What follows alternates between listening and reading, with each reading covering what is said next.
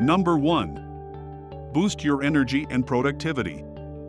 Decluttering the items around you can boost your physical and mental energy. So, if you're experiencing a midday slump and can't seem to shake it, take some time to organize your surroundings. Number 2. Reduce stress and anxiety. Disorganization is stressful for the brain. People who described their homes as cluttered or full of unfinished projects were more likely to be depressed and fatigued, as opposed to those who described their homes as restful and restorative.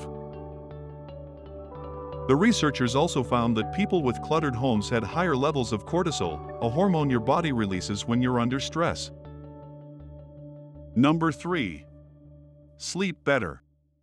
People who make their beds every day or almost every day are 19% more likely to get a good night's sleep regularly, as opposed to those who don't. In addition, the people surveyed reported benefits from having clean linens. Specifically, 75% said they get a better night's rest when their sheets are fresh because they feel more comfortable. Number 4. Lose weight.